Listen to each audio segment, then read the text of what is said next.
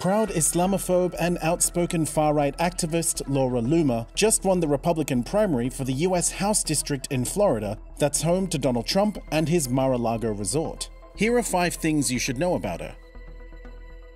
During the 2016 US presidential elections, she was working for Project Veritas, a right-wing sting operation led by conservative political activist James O'Keefe, during which she wore a black modest dress worn by Muslim women and asked for a ballot under the name Huma Abedin, a woman of Indian and Pakistani descent who was the vice chair of Hillary Clinton's presidential campaign.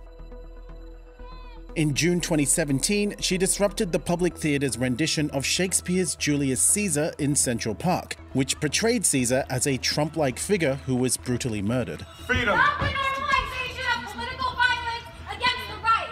This is unacceptable! You cannot...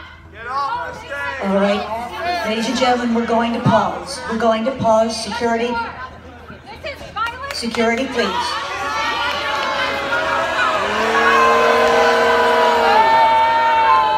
During the outburst, she also claimed that both the Public Theatre and CNN were Daesh supporters. She used to work for far-right social media platform Rebel News, which is fairly outspoken on its anti-Muslim and racist views. March against Sharia! There's no such thing as an Islamic feminist! To bring awareness, because there's no such thing as an Islamic feminist. Islam and feminism are incompatible.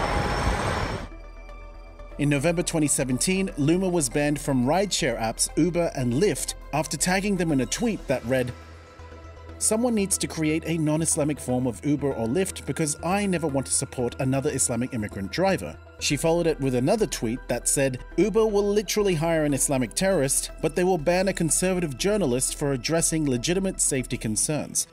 She was also banned from using the food delivery app Uber Eats. She was eventually banned from Twitter in November 2018 after criticizing US Congresswoman Ilhan Omar for her faith. They said that this tweet is a violation of their terms of service for hateful conduct. Ilhan is pro-Sharia, Ilhan is pro-FGM, which is female genital mutilation. Ilhan is anti-Jewish. You know, Mr. President, please do something. I'm asking you now for the second time, because if you want to win in 2020, you need to ensure that your supporters have a voice on social media. She has since been banned on Instagram, Facebook, Medium, PayPal, Venmo, and GoFundMe for her far-right and anti-Muslim views.